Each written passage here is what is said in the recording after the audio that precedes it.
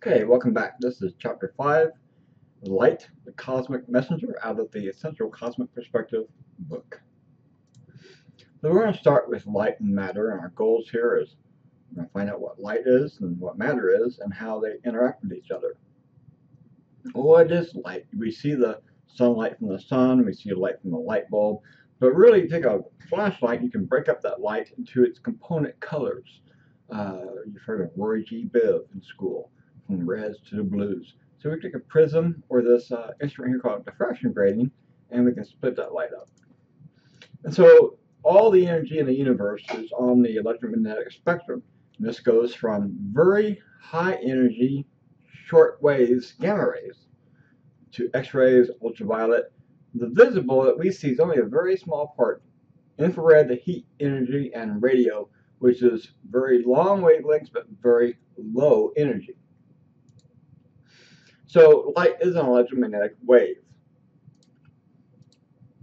And we can talk about some of the properties of a wave here. A wavelength is a measurement from a peak of the wave down to another peak of another wave. If you shorten the wavelength, you increase the frequency. And so particles of light are called photons, and each photon has a wavelength and a frequency to it. And the energy of the photon depends on that frequency and wavelength. So light and matter can interact either by emission, by absorption, transmission, or reflecting or scattering. So in reflecting and scattering, we have like a mirror that reflects light in a particular direction, or like a movie screen that scatters the light in many directions.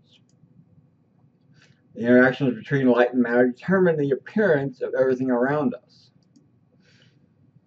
So we learned light is a form of energy, comes in many colors that we can put together in the electromagnetic spectrum, and ordinary matter is made of atoms.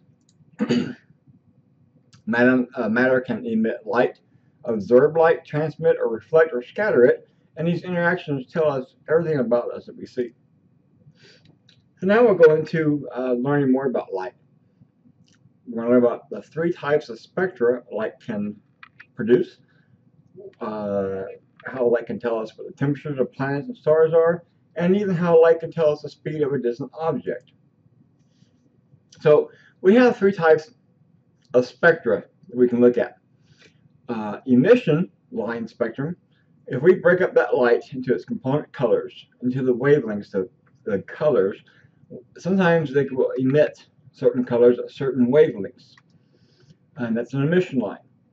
The whole spectrum of the whole object emits a continuous spectrum, and then if there's a gas in that object that can absorb light, we see an absorption spectrum, and those are dark lines in that pattern. And I'll tell you that about 90% of everything we see in the universe has absorption lines, including most stars. So if you have a hot light source and you don't have any gas in between it, you break it up into its component colors, that's a continuous spectrum. If you have a cloud of gas emitting, it's going to emit an emission spectrum. And we see only certain lines show up in that color band. If you have a hot object, like a star, with a cloud of gas around it, which we usually see, then you can have an absorption line spectrum because that gas absorbs certain light out of that source, depending on what it's made up of, what elements it has. And so here's a spectrum of the sun, and we can see that the sun, I'll tell you, it has mostly hydrogen and helium, so a lot of these lines are hydrogen and helium lines, but there's also things like neon and that kind of thing in there.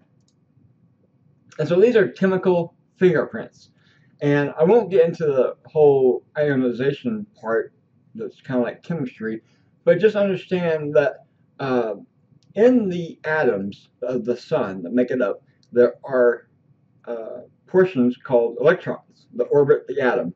And those electrons have to stay within a certain shell around the atom. It's kind of like driving in the lanes of the highway. You have to be in certain lanes if you want to go to certain places. And so each of these electrons have a certain place they belong. If they drop or go up a level, then we see a transition unique to that element.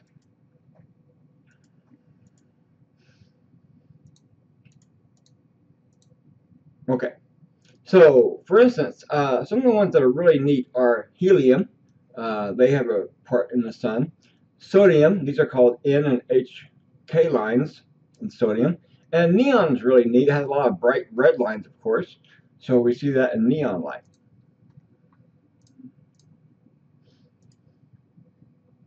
So light can tell us about the temperatures of planets and stars too, depending on the color of it.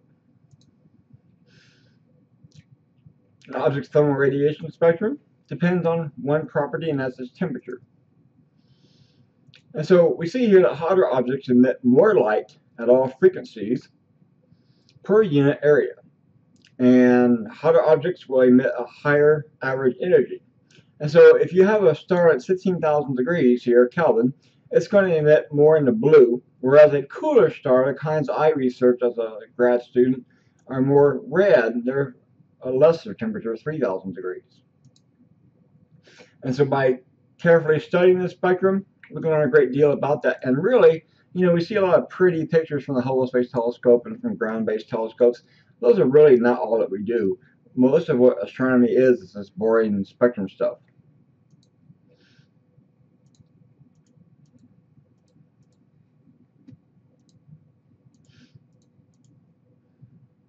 Now, light can also tell us about the speed of a distant object, and this is through the Doppler effect. And we have things like red shifts and blue shifts that we look at. So if we look at a laboratory spectrum, we see these blue, green, and red lines that's stationary.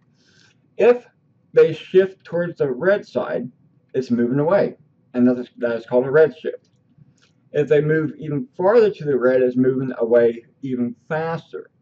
If they go towards the blue side, then it's moving towards us, and that's called a blue shift. And the more blue shift there is, the faster it's moving towards us.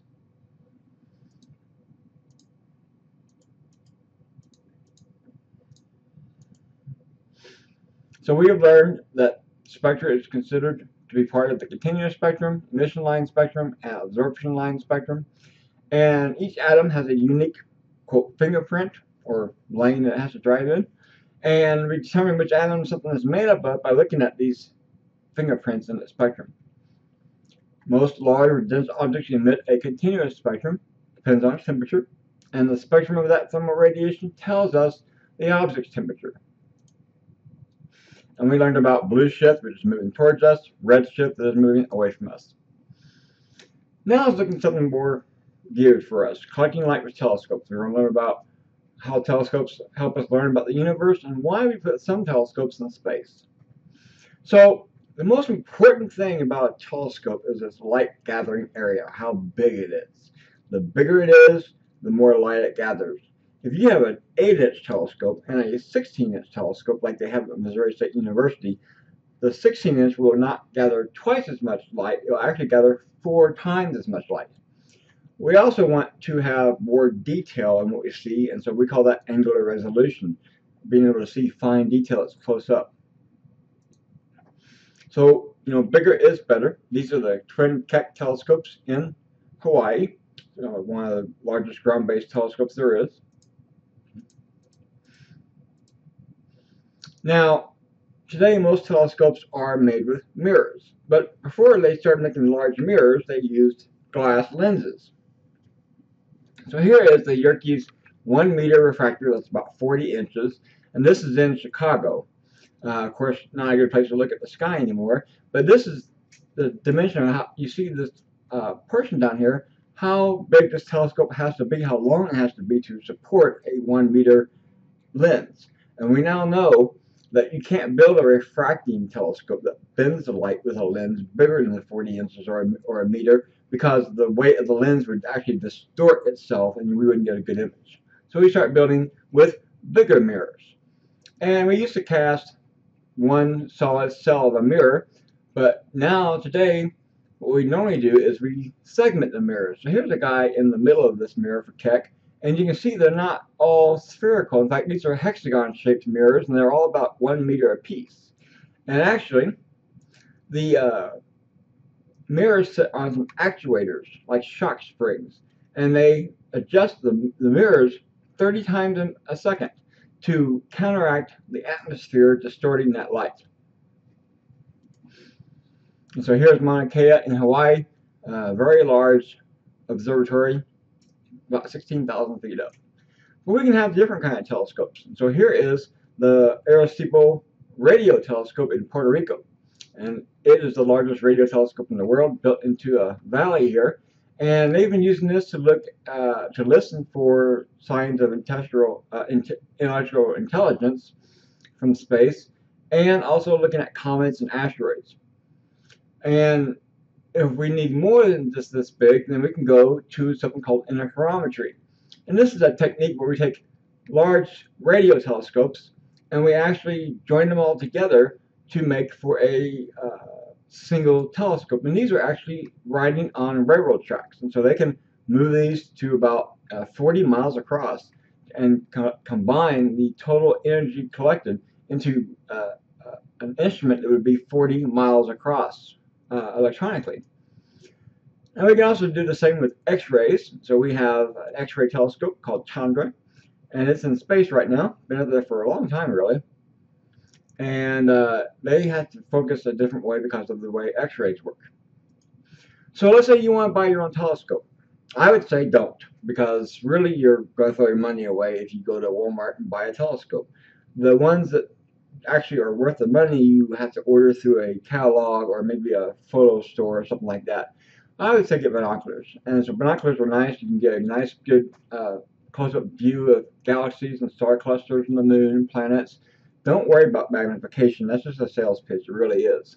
You want the bigger the better telescopes, the bigger mirror, and not get one with a lens.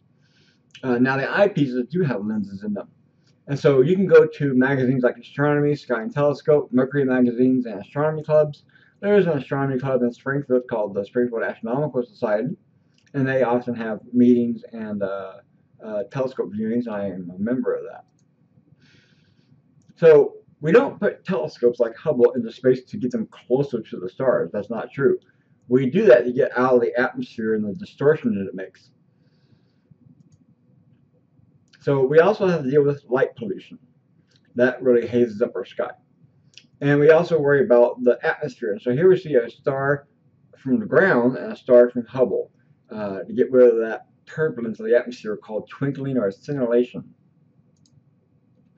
Sometimes the atmosphere absorbs certain wavelengths, and that's true with ultraviolet and X-rays. So we have to put those kind of telescopes up in space, and we have an infrared telescope called Spectra. So telescopes in space solve these problems, like the Chandra, a good friend of mine works on. And from Earth, we can put on the adaptive optics here.